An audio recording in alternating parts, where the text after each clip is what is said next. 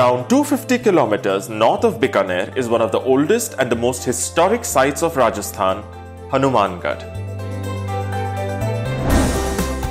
Drive along the dry bed of the famed Ghaggar river and you could be transported to another era. It is not obvious, but these mounds or small hillocks hide under them one of the largest cities of the Harappan civilization, Kalibangan.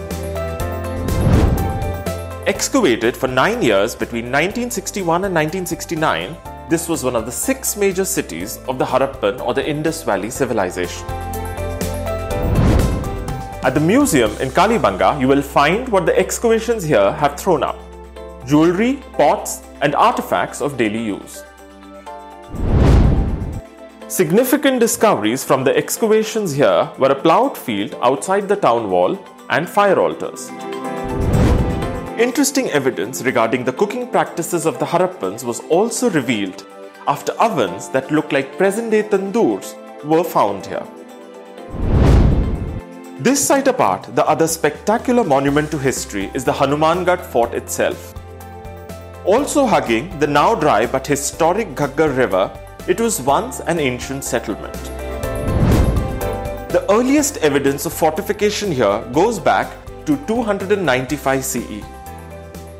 This was the site of the Bhatner fort built by the Bhati rulers who controlled the region. It was built to protect the strategically crucial road that connected Multan to Delhi, which passed through here. Known to be one of the most powerful forts in early medieval India, it was attacked by Timur, Mahmud of Ghazni and Qutubuddin Aibak successively. It also served as a resting place for caravans on their way to Delhi. It was on the day of Hanuman Jayanti in 1805 that Maharaja Suraj Singh of Bikaner conquered the fort and hence named it Hanumangarh. Today, the Hanumangarh fort stands as a sentinel, a symbol of a bygone era.